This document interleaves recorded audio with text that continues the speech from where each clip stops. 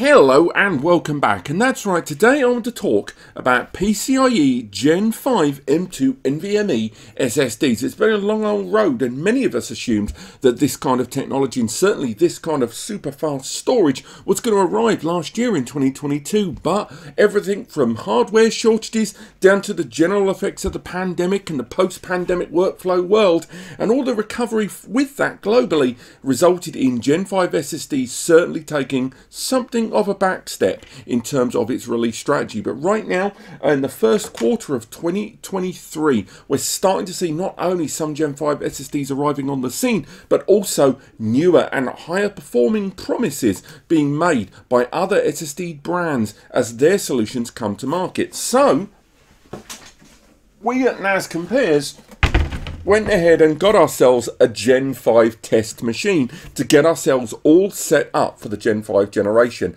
as we're going to be reviewing more and more SSDs as they start to arrive, just like we did with the Gen 4 series. Indeed, if you're watching this as a PS5 gamer, I'm willing to bet dollars to donuts that when a PS5 Pro arrives in the next few years, that's going to be Gen 5 as well. So we're going to be following this technology more and more in the next few years.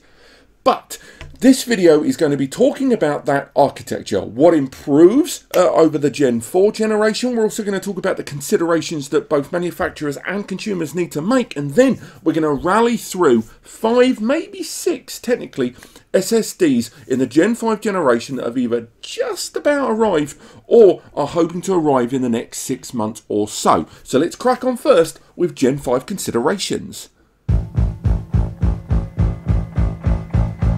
Now, this new generation of storage is Gen 5 times 4 in bandwidth there. That means, much like the PCIe generation before it, the generation band that it's put in within the PCIe opens up tremendous bandwidth. And that multiplying factor there, the times 4, is where we get our eventual bandwidth to play with. And not necessarily the performance, but the available bandwidth. So in the case of Gen 4 times 4 in the previous, or technically current generation, that gives you 8,000 megabytes per second for this SSD to try to fill. Okay, so Gen 5 times 4 effectively doubles that at 1,600 megabytes per second, or 16 gigabytes there, give or take. And again, we can talk about MTS, but ultimately let's stick with the megabytes and gigabytes, shall we? Now, right now, there is no Gen 5 SSD that's been revealed that can fully saturate that. In the same way, Gen 4, the closest it ever got, I think, was 7,400, maybe 7,500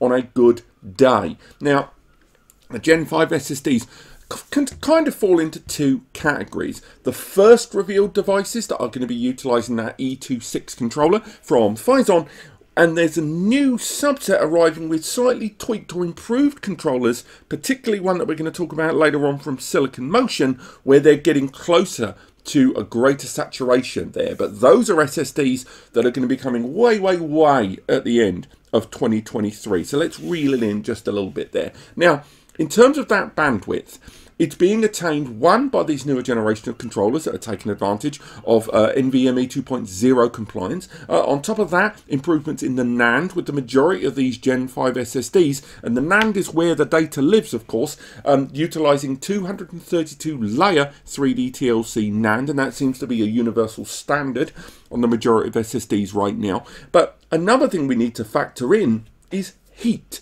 Because if you've been following Gen 5 SSDs as they've been revealed at CES for the last couple of years and the events in between, you'll see that the bulk of these SSDs are all arriving with pretty aggressive heat sinks on board. And that's because the Gen 5 drives performing that much faster are generating that much more heat. I am pleased to say that it looks like in terms of durability, they are maintaining a 0.38 drive writes per day standard there. So that's not dissimilar to the bulk of SSDs right now from brands such as Sabrent, WD, Samsung and Seagate as well, though some of them have been utilising, at least in the Gen 4 generation, even more durable NAND to push those heights a little higher. But predominantly across the industry, 0.38 is kind of, as far as drive writes per day goes, pretty much the middle there for the consumer to the prosumer. Now, that heat generation is going to be such a big hurdle for a lot of different brands, not only because they're going to have to factor the spacing of these drives to factor in these enormous heat sinks that are going to allow heat dissipation from the drive to be presented into there and then freed up into the air to remove it away from that controller, but on top of that, a lot of these heating systems are going to require power on board. Simple passive heat sinks, almost certainly, particularly with the next generation of these kind of drives, is just not going to be possible. And active cooling systems for these M2 SSDs are going to be, if not standard, then highly recommended. So that's where Gen 5 is at right now. A lot of users would agree that the biggest delay to Gen 5 properly landing was to do with shortages in the NAND. That's been kind of affecting everyone from first party to third party NAND utilization. But when it comes to the actual drives arriving, I think the first drives we should talk about are the Phison E26 drives, particularly ones that are either on the cusp of arriving or ones that we've already learned a great deal about.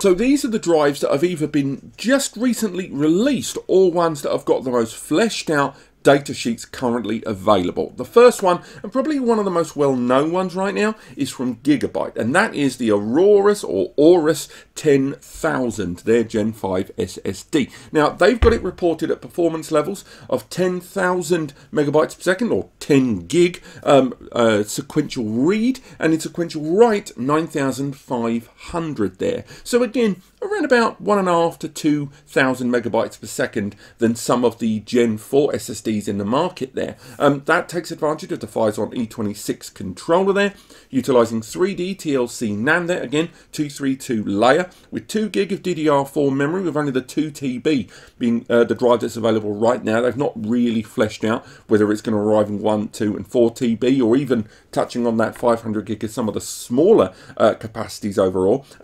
On top of that, it's, as I mentioned, it's one of the few SSDs that's currently available, although stock is tremendously low. In terms of IOPS, it's reported at 1.5 million IOPS, read IOPS, and at write IOPS, it's 2 million reported then. Again, that's 4K random. Pricing for 2 TB is knocking around at about $340 to $350, and we've already spotted it on a couple of websites. Hopefully that's on screen there. Now, as mentioned, this is probably one of the 3 most recurring seen drives online. But let's move on to one of the other ones that's also kind of appeared available for sale. Now, the Inland TD510 is pretty much identical to that of the Gigabyte we just discussed. Once again, 10 gig over 9.5 gig performance, 1.5 over 2 mil IOPS there. Even the pricing at 2 TB is largely the same. And that is something we're going to see a lot of in the first wave of Gen 5 SSDs. Not only because a lot of them are using that third-party Phison controller anyway, that E26, but the technology right now can only be pushed so far, and because they're utilizing NAND from this company, they're using the controller from this company, and obviously they're providing a lot of their firmware and tweaks in between, and obviously with the application to the PCB, there's only a finite amount of influence they can have over that general architecture. And much like the Gen 4 generation, when it originally arrived with the E16 Phison controller, and when the E18 controller was pretty much everywhere, you're going to see a lot of drives, again, with that same level of durability at 0.38, the same reported sequential, the same reported IOPS there. As firmware updates arrive and tweaks to that controller are made available, and particularly depending on the NAND distribution and the capacities, you will start to see differences between these drives. But the inland there is largely identical to that of that Gigabyte we just discussed, and it is one of the drives that you can buy right now. Which takes us to a drive that's on the verge of release, and this is from MSI with their Spatium series. They were another one of the brands that was relatively early to the 7K revolution of PCIe Gen 4 SSDs, and they are bringing 2 versions of their Gen 5 SSD to market. That is the M570 and the M570 Pro. Now that Pro for all intent and purposes, seems to only be one major difference, and that is that the non-Pro version rocks up at 10 gig read, 10 gig write, and the Pro series has got 12 gig read and 10 gig write. Again, this is the E26 controller. It is that 232 layer 3D TLC NAND. It's 1.5 over 2mm IOPS. It's pretty much everything you expect there. But it is arriving with a particularly aggressive heatsink there that, even though it's quite compact, does have onboard active an onboard active fan, which means it's going to require power when it's installed there. Again, pricing is still yet to be fully fleshed out on this, although at CES they did reveal original pricing on that, and I think this is one that's going to arrive, if not by the summer, then maybe even a crossover between spring-summer 2023. Another SSD that looks like it's going to arrive at not a dissimilar time, maybe a fraction after that MSI, is the Patriot SSD there. Now this has very similar specifications to that of that M570 Pro there. So once again, the E26 controller, the 232 layer NAND there at 3D TLC. But the one difference is they were actually prepared to detail that they are going to be releasing a 1, 2 and 4 TB model there. So again, quite useful to know where those capacities are going to be, when a lot of the brands are kind of focused on very small subsets of capacities and revealing very little. But I would also argue that even if they do release a 4 TB, it is not going to be a cheap drive. It's going to be outlandishly expensive. Yes, you probably get the higher performance due to the larger distributing of NAND on the PCB, but it's not going to be a cheap drive, so do bear that in mind. Again, 1.5 over 2mm IOPS, it's 12 gig, read over 10 gig write, so not fully saturating that Gen 5x2 bandwidth there. Very few drives can at the moment, but it should be highlighted that this drive is another one of those floaty in the background ones, and I would still be interested to see how they're going to approach the subject of heat dissipations, because Patriot and their previous drives have always had, frankly, pretty cool heat sinks. I'm going to be interested to see what they do with the Gen 5 drives, you know. Which brings us to the Sabrent Rocket X5. Before we go any further, that name is probably going to change when it reaches eventual release. But unlike a lot of the SSDs we've seen rolled out in the last 12 to 14 months, either at CES or eventual to release, Sabrent, considering their history to try to get to the market before everyone else, they've taken a slightly more tactile approach and have publicised that their drive, the X5, is going to be using that E26 controller. But after that, with reported performance measurements at, or their own crystal disk mark there, a 1 gig test file at 12,398 megabytes per second sequential read and 11,844 megabytes per second sequential write, they're highlighting in quite a lot of detail in different locations that they are trying to hit a certain performance benchmark before they release, which again, when you look at the history of Sabrent as a brand, which has generally tried to get there ahead of most other brands out there, this is a weirdly mature and tactile choice for a brand that for a long time was always considered an outlier, but in the Gen 4 generation with their Rocket 4 Plus series really exploded into the scene. Again, we've talked about heatsinks for console and PC users from Sabrent, and as a brand they've really evolved, and whereas 3-4 years ago, a lot of users might not have looked at them in the same conversation as Gigabyte, as MSI, as ADATA, as WD, Samsung, and more. Now we're seeing them in the conversation a lot more. And I'm going to be interested to see how both Sabrent and Seagate tackle this subject, because in previous generation at Gen 4, Sabrent and Seagate were the ones that released a very different drive to everyone else at that time, and whether it was for durability at the Seagate side or at Sabrent at the performance side at a better price point. So again, although we don't have a lot of formative information from them, and the Rocket X5 title may completely change, they're a brand that I'm going to be keeping an eye on for when that particular drive arrives, because I think they're going to approach it with a certain nuance that we've seen them do previously.